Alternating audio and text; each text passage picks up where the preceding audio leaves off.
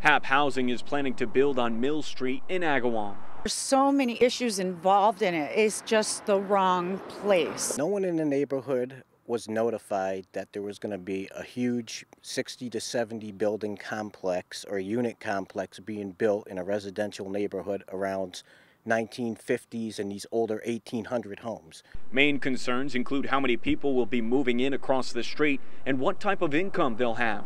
The 12.5-acre farm at 586 Mill Street has been vacant for several years with no one living in the house since the owners passed away. It's been passed down generation to generation, and Hap Housing recently purchased the property for $567,450. 22 News spoke with the project manager about potential tenants. We want to just clear up who's going to be, who are the type of people that are going to be living in this development.